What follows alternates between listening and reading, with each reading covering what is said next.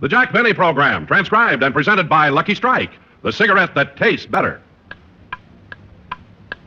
Light up a Lucky. It's light up time. Be happy, go Lucky. It's light up time for the taste that you like. Light up a Lucky Strike. Relax. It's light up time. This is Don Wilson, friends, and I certainly agree. There's no time like right now to light up a Lucky and find out firsthand what real deep-down smoking enjoyment is. I mean the enjoyment that comes from better taste, because a Lucky tastes better every time. And the reasons why are world famous. First of all, LSMFT, Lucky Strike means fine tobacco. So fine, so light, so mild, it just naturally tastes better. And then something very important happens to Lucky's fine tobacco. It's toasted. It's toasted is the famous Lucky Strike process that brings Lucky's naturally good-tasting tobacco to its peak of flavor, tones it up to make it taste even better, cleaner, fresher, smoother. So right now, while the show gets underway, or whenever it's light-up time for you, be happy. Go Lucky. Enjoy Lucky Strike, the best-tasting cigarette you ever smoked. For the taste that you like, light up a Lucky Strike. Right now.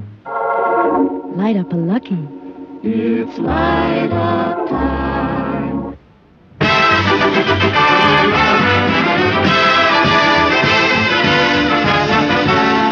The Lucky Strike program starring Jack Benny with Mary Livingston, Rochester, Dennis Day, Bob Crosby, and yours truly, Don Wilson.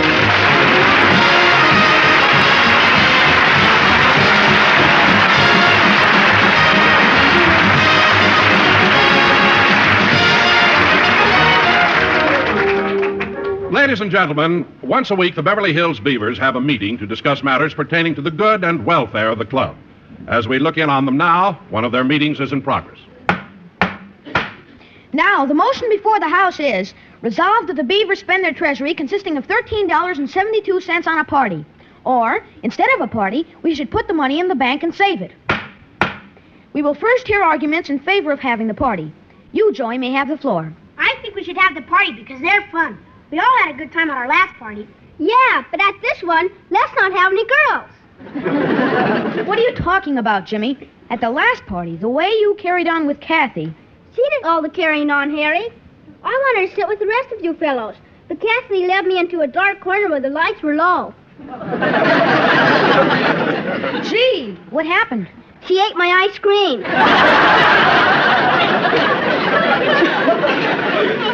Well, I think girls are fun at a party. I don't know. I agree with Jimmy. The last party, we fellows wanted to go out and play tag or hide and go seek and baseball. But the girls made us play post office. Oh, boy, was that disgusting. Look, fellas, let's decide first whether we're going to have the party or save the money. Then we can decide whether we want girls or not. But if we want the party, what are we going to have to eat? Oh, the usual thing. Popcorn, Cracker Jack, O. Henry bars, peanuts, chocolate caramels, popsicles, jelly apples, Dad's old-fashioned root beer, marshmallows, and ice cream. What do we have for dessert? Look, fellas, first let's settle where we're going to have the party. Then we'll discuss the details. We have heard discussion in favor of spending the money in our treasury on a party. Now we will hear from the other side. Well, I think...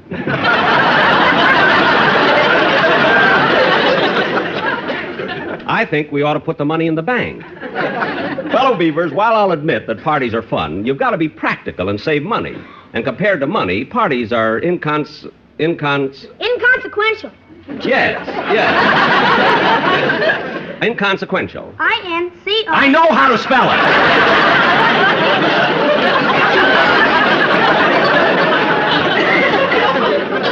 Now, look, kids. Don't get me wrong. I enjoy a good time, too. I was young once myself. Well, I remember when I was a kid, we used to have parties with girls and everything. Gee, did they have girls in those days? Sir. Now, look, fellas, if you want to have a party, I'll show you I'm a good sport. We can have the party at my house. Fine. I make a motion that we adjourn. I second the motion.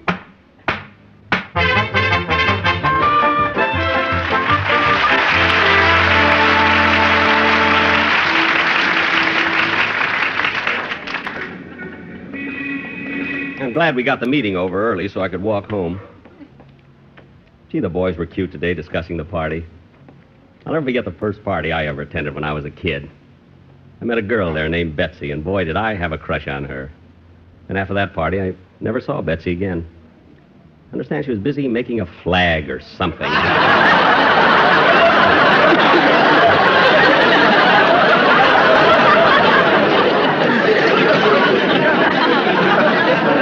Sometimes I think that they get out of the way of the man riding up on the horse there. Hello, Mr. Benny. Why, Mr. Kitzel!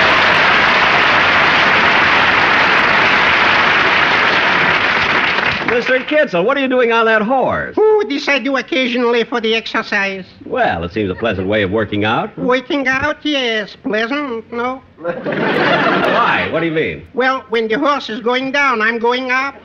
And when the horse is coming up, I'm coming down. And when we are coming together, it's not exactly inconsequential.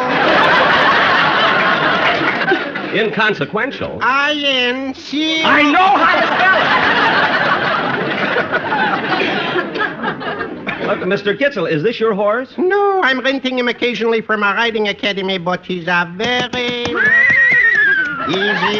Easy, steady, Mendel.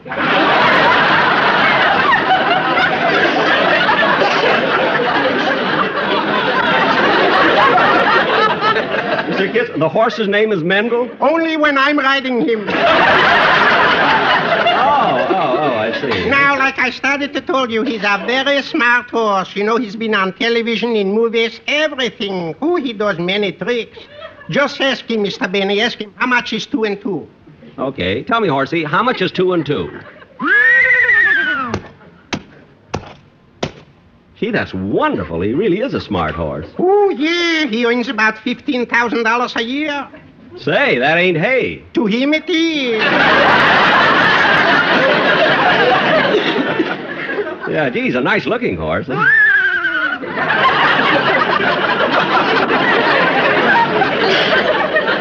First time I've ever seen a horse with a mustache. You know? Steady, boy. Mr. Kitzel, a horse is an amazing animal. It's so huge and tremendous, and yet the hair from its tail makes a thing as delicate as the bow for my violin. Steady, boy. He didn't mean you personally. Well, I got to be galloping along.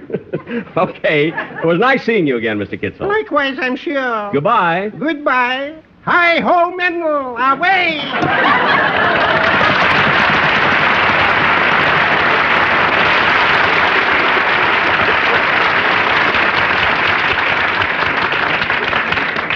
Gee, what a clever horse that was. Who'd ever think that Mel Blanc could count up to 4? Well, I better be getting home.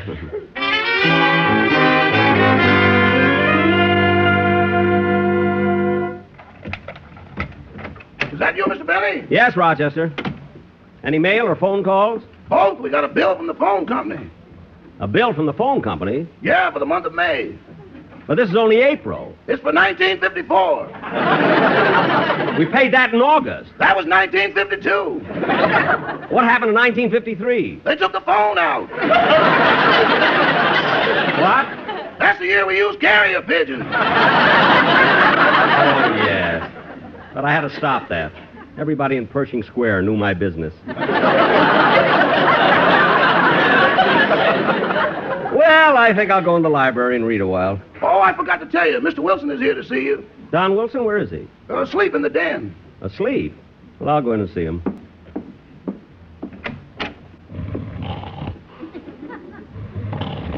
Look at him lying there.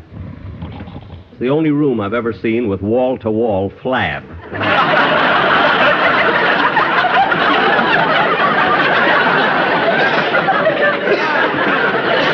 Yeah, I wonder what he's dreaming about now. Look at that smile on his face. Oh, Ava. Oh, Marilyn. Oh, Lana. Oh, the chubby little rascal. Look what he's dreaming about. You girls are so beautiful, I can't help noticing your hands. Hands? Gosh, the way you hold those lucky strikes. commercial. Can't he even dream sustaining? For heaven's sake. LS. MFT. LS. MFT. Lucky Strike means fine tobacco. Gee, listen to that. And Lucky Strikes are toasted, too. I've never seen anyone sleep with such a happy-go-lucky smile. You know, Rochester, dreams are funny. Did I tell you about the one I had last night? No, what was it? What a dream. You know, I dreamt I was shipwrecked on a desert island. Uh-huh. And on this island, there was nothing but girls. Hundreds of the most beautiful girls you've ever seen. Uh-huh. What a dream. They formed a circle and danced around me, made me their king. Then night came. And what happened? Suddenly a sign flashed on saying, "Please stand by. Our picture has been temporarily interrupted." I don't know. When I dream about cowboys, I always finish them. Oh, well. Want me to answer the phone, Mr. Benny? Yes, please, Rochester. Mr. Benny's residence. Hello, Rochester. I'd like to speak to Mr. Benny. This is Sammy the drummer. Just a second. Oh, Mr. Benny, it's for you. It's Sammy the drummer from your orchestra. No, thanks. Hello, Sammy. Say, Jack, would it be okay if Charlie Bagby missed the band rehearsal tomorrow? Why, what's the matter with Charlie? Well, he hasn't recovered from the accident he had on the fishing trip we took to Lake Mead last week. I didn't know he had an accident. What happened? He fell off the boat and disappeared under the water. Disappeared under the water? Yeah, we couldn't find him. We tried everything. We even baited a hook with a bottle of Old Crow, hoping he'd bite on it. That ought to have trapped Charlie. It didn't, though. All we caught was Frank Remley. Wait a minute. Remley didn't fall in the water, too, did he? He wasn't even on a boat. He swam in from Los Angeles. I knew he could do it. It's wonderful to see Frankie do the Australian crawl across the Mojave Desert. Well, we'll try to rehearse without Bagby. So long, Sammy. Goodbye. Oh, by the way, Jack, I want to thank you for lending me that the other night. Oh, that's all right, Sammy. The next time, don't part it in the middle, you know. So long. Want me to answer the door? No, I'll get it. Oh, Mr. Sandman, let me finish my dream. The one on the island, I'll keep it clean.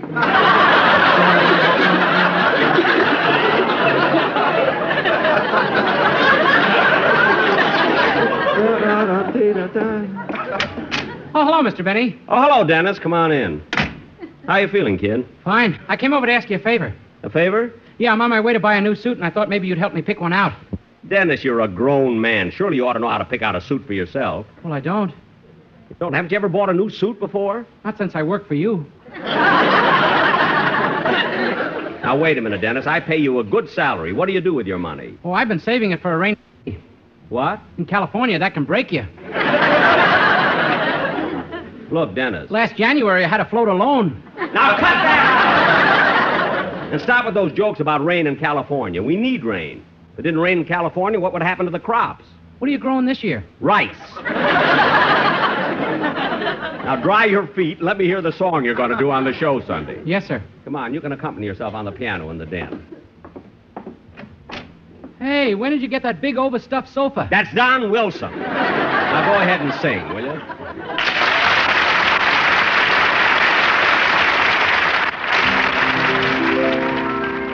When I grow too old to dream, I'll have you to remember. When I grow too old to dream, your love will live in my heart. So kiss me, my sweet, and so let us part.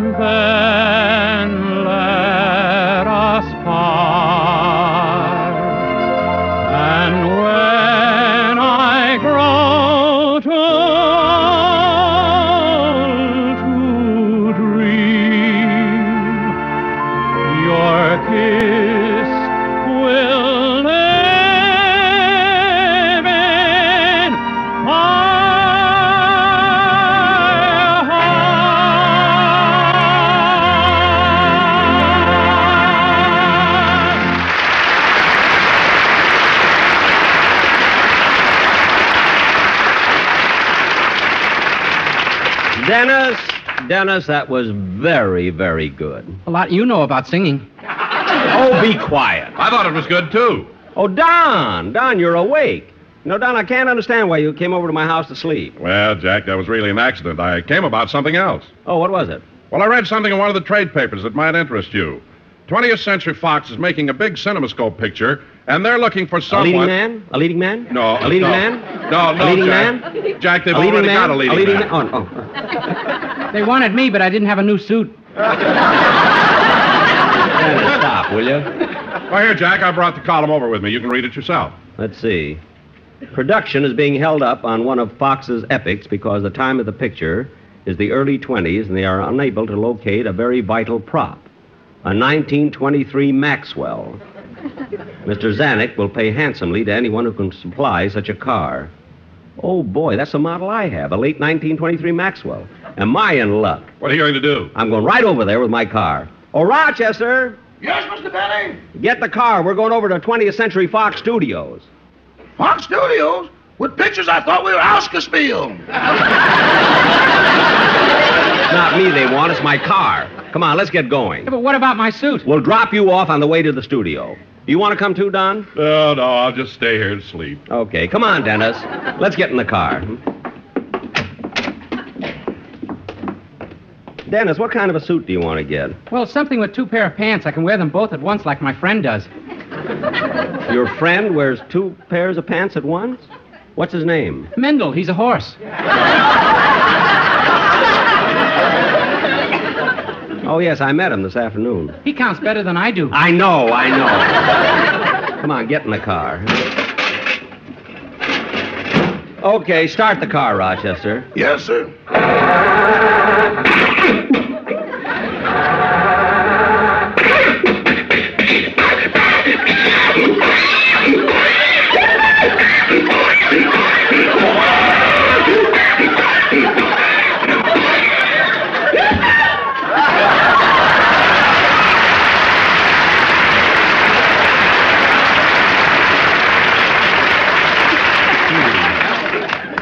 I wonder if this causes smog or if smog causes this. Try it again, Rochester. Yes, sir.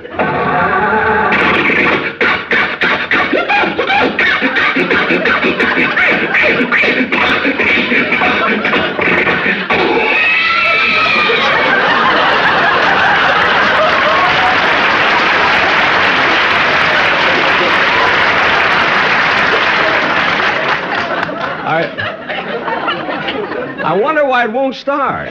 Oh, it's my fault, Mr. Benny. I forgot to put in the clutch. Rochester, where are you going? To get the clutch. Now, look, stop with the jokes and start the car, will you? Yes, sir.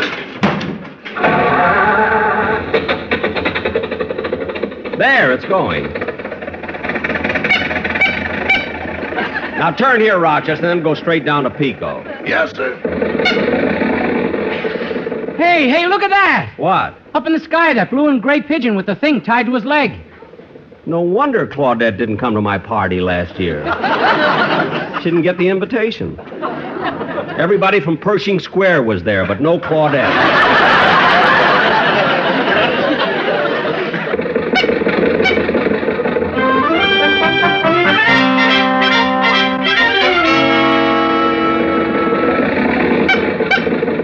Gee, boss, the gateman let us drive it right into the studio with the car. Yeah, he said he'd phone the producer, Mr. Kearns, to tell him we were coming. That must be him over there signaling us to stop.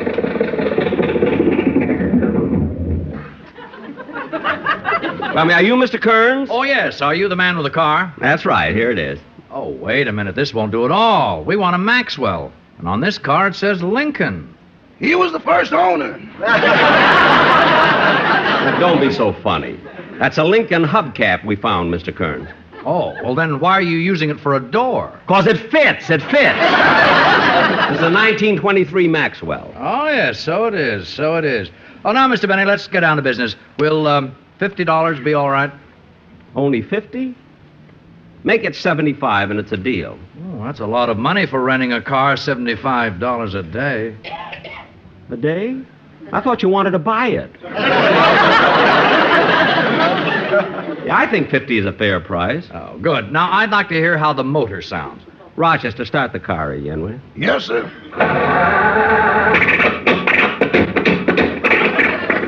All right, that's good. By the way, Mr. Kearns, what are you going to use my car for? Well, when the picture opens, we see a shot of this car driving down the street, and Marilyn Monroe is sitting in it. Marilyn Monroe?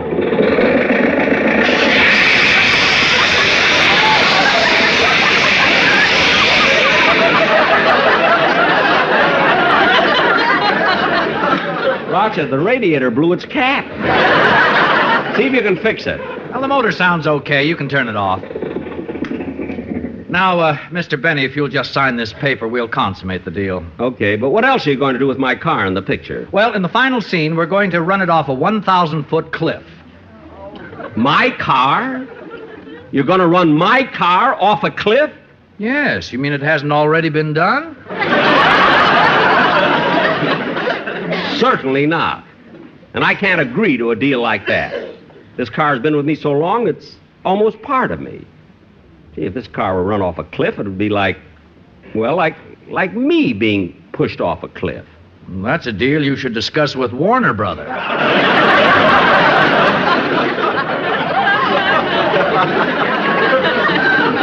Well, your deal might not be too bad. I think that I might consider... Jack!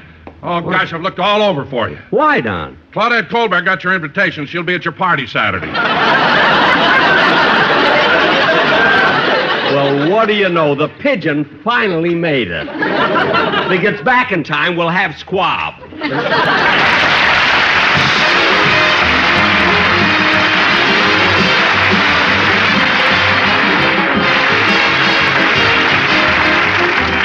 Jack will be back in just a minute, but right now, here's a suggestion for you. Light up a lucky. It's light up time. Be happy, go lucky.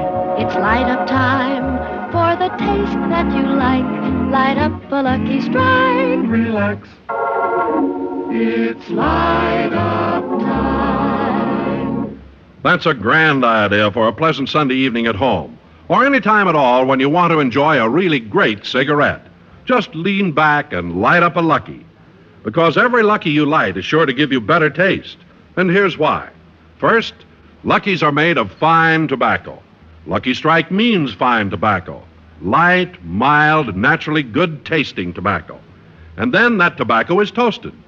It's toasted is the famous Lucky Strike process that tones up Lucky's fine tobacco, brings it to its peak of flavor, makes it taste even better, cleaner, fresher, smoother. So right now, friends, or any time at all when it's light up time for you, make it a Lucky, the best tasting cigarette you ever smoked. Light up a lucky. It's light up time. Be happy, go lucky. It's light up time for the taste that you like. Light up a Lucky Strike. Right now. Light up a Lucky. It's light up time.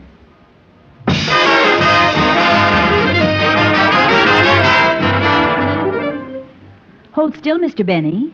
Look, Please, wanna... Mr. Benny, don't talk till I'm finished taking your temperature and your pulse. Now, look, Jack, you better not move or you'll disturb the splints. How was I to know when the car went over the cliff I'd have to be driving it? Some people won't do for money. I think that's the silliest thing Hello? Oh, now, wait a minute. Well, okay, I'll be there. Who's that, Jack? Fox Studios. Tomorrow I do retakes. Good night, folks.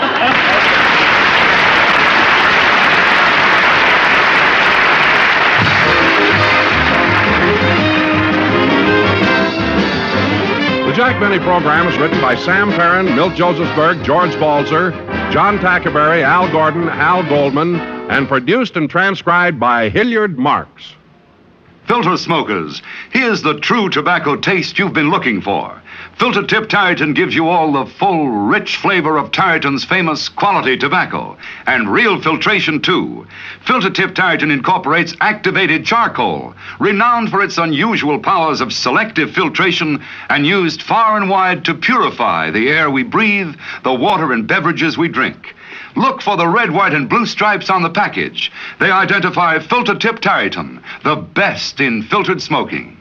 The Jack Benny program is brought to you by the American Tobacco Company, America's leading manufacturer of cigarettes.